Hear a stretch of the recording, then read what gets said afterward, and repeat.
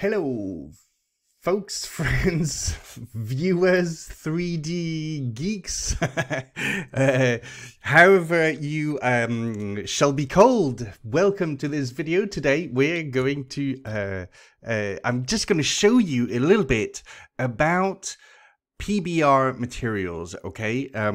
I think it's a fundamental ingredient to getting realistic output, and I was working on this scene for my new course, and don't worry, I'm not going to try and sell it to you,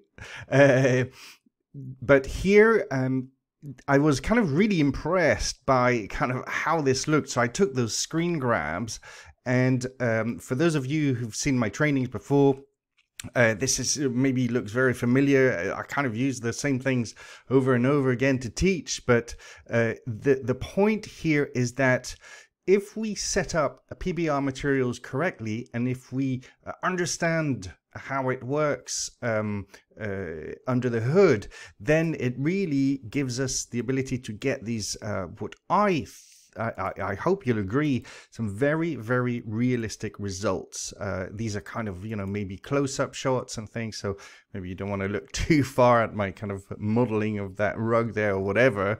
But in terms of the finished look here on that material, it's I think I'm really happy with that. So I wanted to kind of explain that a little bit to you, and so I obviously, those screen grabs, I kind of lost how I got that done, so I try to recreate it in this scene here. So that's if I go full screen, yeah, that we get something fairly similar. So, caveat, this is all in ray tracing. If I take off the ray tracing, it's not really too bad either. It's in terms of the floor here, that's without ray tracing, and it's still pretty good. But you've got to admit that when we've got ray tracing on, the sharpness and the detail in here, and if I select my camera, move my head out of the way. Camera is Camcine Camera Actor, and if I select that, make it a little bit more in focus in the foreground here. Yeah, these anyway, you know what I mean. These little bumps are very, very realistic.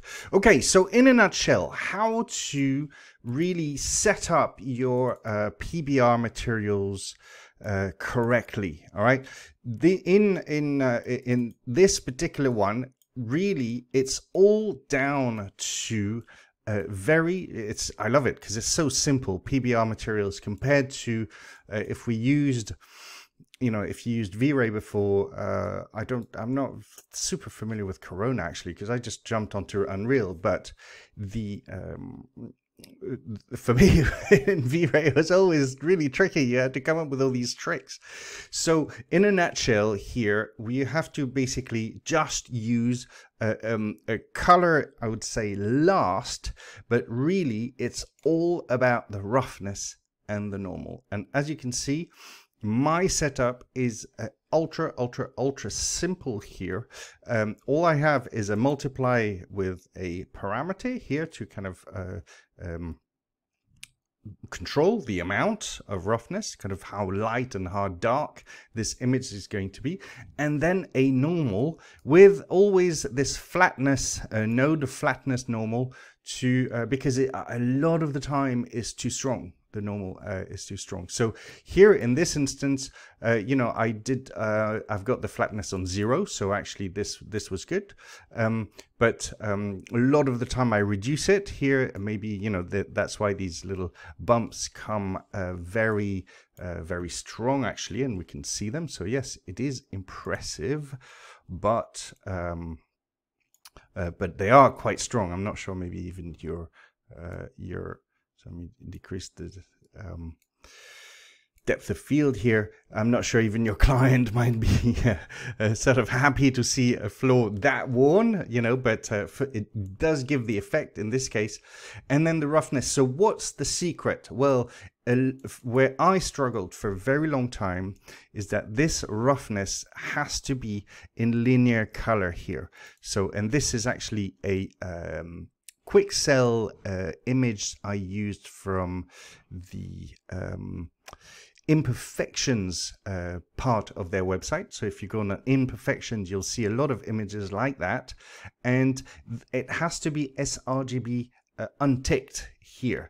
And if you don't do that, then if you're like me, you're going to struggle, because here it has to be images basically which are carrying information, gray information, and it's not color. So this gets complicated because color has got to obey a gamma curve and and it's so on.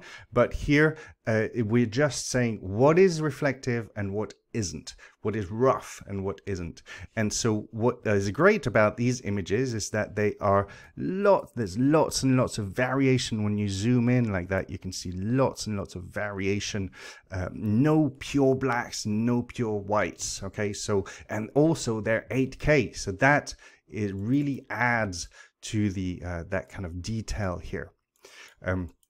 The way that I teach it in my trainings is that here we really want to look at this when we go into detail lighting mode, and you really want to observe this surface here without the color, because a lot of the time the color is going to distract.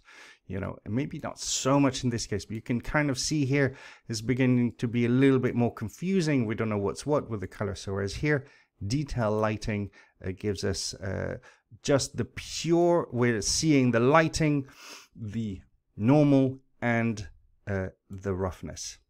And then so here, this 8K image, and the normal itself, this one. So if I jump back in here, sorry to open and close all these windows, but that's just how it works. And then here, if I double click on this image, this I actually did it using Substance Designer, and there was just kind of some splats, and some different levels of gray. It was quite fun to use that, but it allows you to kind of think in terms of this sort of little dents that the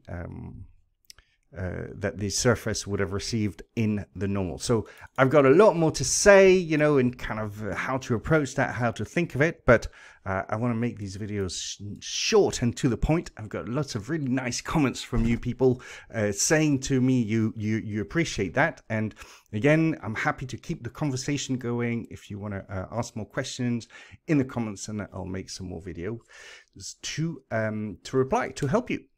Okay, I hope that was helpful, and I will see you next time.